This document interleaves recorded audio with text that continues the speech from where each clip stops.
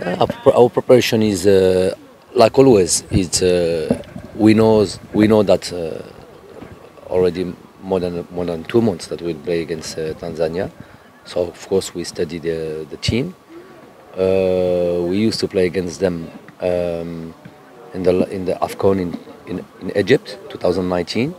Still there is some players who are playing now. They were there. They were in this in Egypt.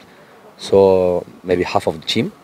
Of course, there is a different another coach, so a different tactical aspect that we know.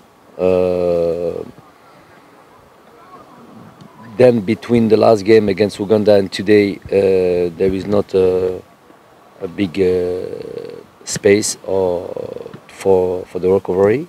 So this is an aspect also that's very important.